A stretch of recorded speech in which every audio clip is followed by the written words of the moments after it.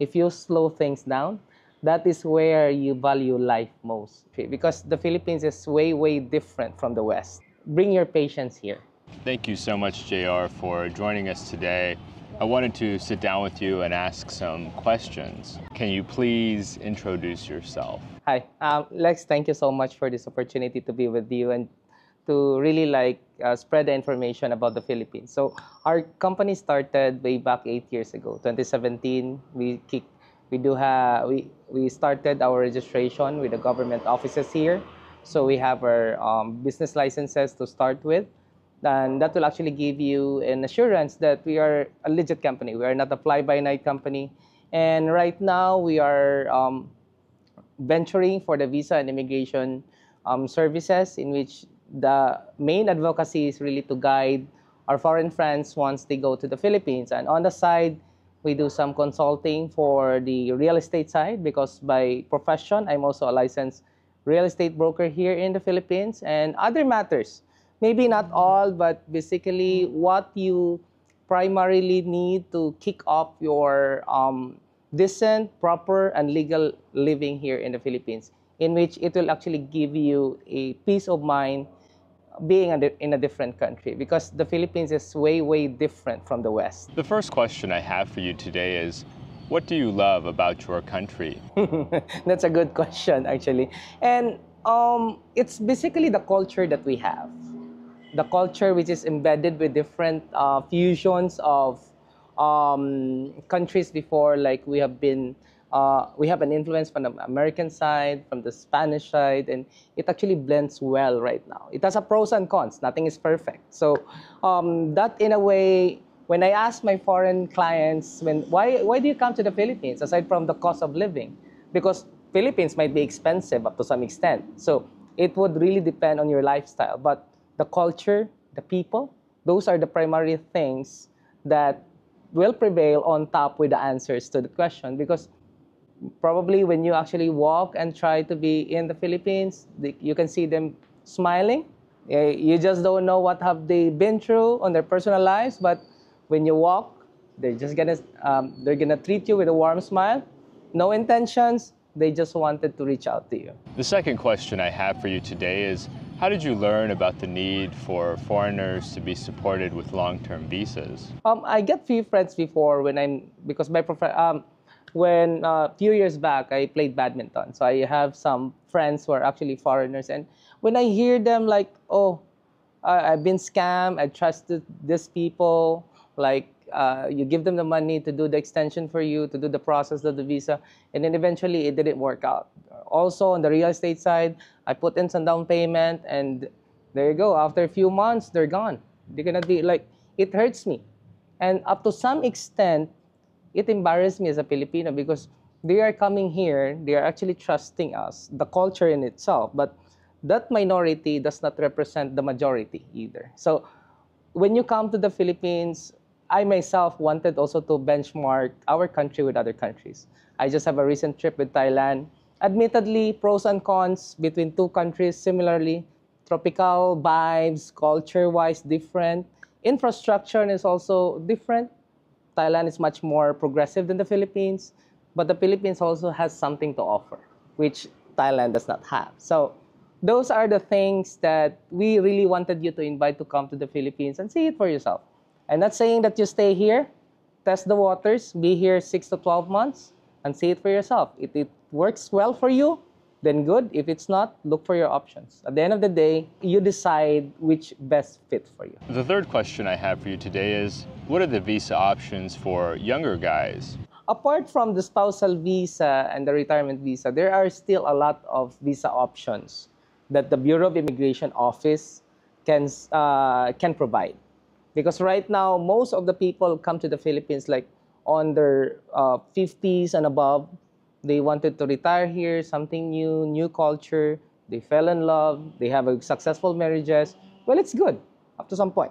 Now, on the other side, also for those who will not be hooked up on that aspect, they're also on the retirement visa. Now, there are still a lot. If I'm gonna mention it here, we will actually take a lot of time for us to discuss it here. But you can actually start off to have the tourist visa extension.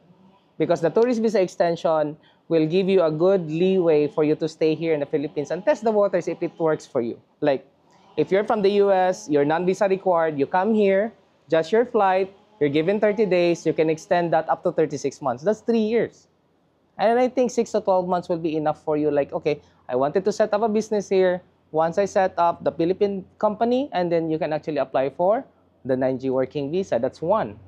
So that's one of your options that you can take. And I think most of you on our age range now, there are actually things that are circulating right now, like a nomad visa. Now, I just have a brief look about the visa. However, that visa is still being processed to be approved and to be available. More likely, when I see the requirements of the nomad visa, if I'm a US citizen like yours, I would test the waters. I would just come here. It's much more simpler for me. Like doing the extension is not that hassle because the nomad visa will require you to submit a set of requirements, employment contracts, and also tax returns from the country, from the company that, from the country where your company is located. So just make it simple. 6 to 12 months, test the waters, then go here. The fourth question I have for you today is, what is the most common reason someone reaches out to JRC? They wanted to have the convenience. Sometimes they hear horror stories that it's difficult and that, so we help them navigate through the process. And structure-wise, I wanted to be honest with you. Like one good example, sorry to compare, but it's just the reality. Yeah. Like from the city proper of Cebu, one of the cities in the Philippines, going to the airport, 7 kilometers will take you at least an hour. Okay, so that's on the infrastructure side. But I know the Philippine government is really working hard on it to really improve from time to time. And Thailand-wise, 28 kilometers. That's super helpful. The sixth question is, what are your suggestions to help foreigners to slow down? You know what? It comes with perspective. I've been talking also with other clients of ours. Like, JR, you do need to really like adopt the Western side because the Philippines has its own unique way of doing things. Because being slower paced than the West is also a gift. Why? If you slow things down, that is where you value life most. It's not about all the material things that you have. At the end of the day, it's your perspective on how you live life. And I think that is one of the most common reasons why people from the West come to the Philippines or any Southeast Asian nation. And okay, I would like to add on that, bring your patience here, okay? It will not work if you will be reasoning out the way how a Western would think. I'm not saying that you change, we just meet halfway. Because you might be perceived that you are too aggressive to have things done. So sometimes, like, typical example, you're coming from probably more than 10 hours flight. You come to the Philippines, you've been grumpy, and you have a back pain, you have all the pains that you have, you're not feeling well out of that flight. Come to the immigration officer, you just need to fill out the thing, and you become to reason out. And what would happen? You become unruly, you become disrespectful to an authority, an immigration officer.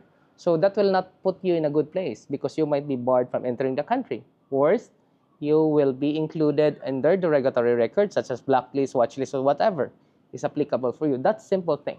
So when you come here to the Philippines, do some cultural research first. Cultural, not places. Because places are like easy. They're all beautiful. Yeah, they're all beautiful. And when you see the picture, see it personally. Because there would be reality versus expectations. The seventh question is there any way for a foreigner to come back from being blacklisted? It varies by situation because it depends on what are your violations at that point. Now, it can be lifted in a way. It's not the end of the line. What I wanted to stress out right now is, or what I wanted to point out is you coming here, it does not mean that the entire culture of the Philippines will adjust to your culture. We meet halfway. Like on our firm, so how do we meet halfway? We let them understand the process. Here's how it's gonna work. Here's the procedure. Bear with us because we want also you. We need, not want, we need your cooperation also to have things done. Because if you don't, we will have a problem. And at the end of the day, we're always helping you how to navigate things here. Just have your peace of mind. Don't be in a situation wherein it's undesirable for you. You come here for a reason, go back always to that. In what ways can a foreigner help you to help them? Number one, we need their full cooperation. That's very important because without their cooperation, we will have difficulties along the way. Number two, understanding. Understanding about the process here is different. It will not be like the same with the West, like, okay, hey, I want my title to be done in days. Here, it won't work. We're talking about months. But we will be actually navigating or going through you the process of, okay, this is the first step, these are the second step, third step, and the final step to be done. I think those two for now will be the 2 points that will be I'll be sharing because those are very important. Understanding and your cooperation. It will not be a dance alone, but when we tango, you dance, we dance. Can you speak on student visas? Are you affiliated with any universities locally that can help with those? Okay. Student visas have different procedures. So once you will be on a student visa, the immigration office are accrediting that school, and that school has the specific liaison officer. So that actually is a separate department from the Bureau of Immigration, wherein it's only it focused more on those foreign students who wanted to learn in the Philippines or to study here in the Philippines. Now, after that, that is where our scope of jurisdiction will come into play. So we don't have basically jurisdiction with the student visas of the time being. But for you to be guided initially, if you want to be enrolled in a school, first thing that you're going to ask if that school is accredited with the Bureau of Immigration, and then if they say yes, you coordinate with the liaison officer because they're the one being authorized as a representative of the school to transact your student visa in the Bureau of Immigration. Are there any good reasons for a foreigner to obtain a work permit? Which is not registered in the Philippines or other countries, that actually will comply to the country. The taxation will actually comply with the country where the business is operating and where the business is registered. So I think that's the first distinction that we would like to take as of this point, because okay, if I'm also the foreigner wanting to go to the States, I would like to make sure that everything is legal. I don't want to be in a situation, hey, I'm in a foreign land, I've been stuck, I have problem, it will actually like mess up everything. I don't want that. I think that's the norm right now of foreigners coming here. But you need to understand, if you're a digital nomad and your company you're working for is from the US, then your taxation will be on the US, but you're working here remotely. However, if your US company has a registered branch in the Philippines, and that's another story. That will be a coin flip on the other side. I'll be honest with you, I have not actually dwelt on that in detail. However, when I actually go through it, it actually depends on the plan of that foreigner moving to another country. Because if I see it that way, this is just my opinion, Nomad visa more likely will be more focused on the Philippine consulate outside the Philippines. Why? They are requiring foreign documents, business documents of the company that you work for, your employment contracts with them, and your tax returns, which is one of the requirements there. I was able to go to that quickly. And if that would be the case right now, if speaking of a nomad visa, it would actually come to a remote work setup. If it's a remote work setup, it's not here in the Philippines. So more likely, the application of that nomad visa will be more on focus on the consulate offices outside the Philippines. Like for example, Philippine consulate in the US. So before you come here, you can be issued with the nomad visa. That is just my opinion as of the time being, but the regulations are still being checked, and there will be a final regulation soon. However, brief comparison between nomad visa and tourist visa. Nomad visa, 2 years. Renewable, I think, every year, if I'm not mistaken. Tourist visa, 3 years. So which would you prefer? Because things right now, like those documents, I don't know how challenging is it to provide, especially if you're going to be submitting it to the Philippine consulate. It would be a foreign document because that Philippine consulate is an extension of the what do you call that, territory of the Philippines in a foreign land, and that those documents that are listed might be considered as a foreign document. Before they accept that, you need to you need to authenticate it. Then you need to apostille it. Now my question is, do you have time? If you're just talking earlier that in the US it's just like bam bam bam bam, okay, I don't know, because once you bam bam bam bam slow, you lose money. I think that's how you think there.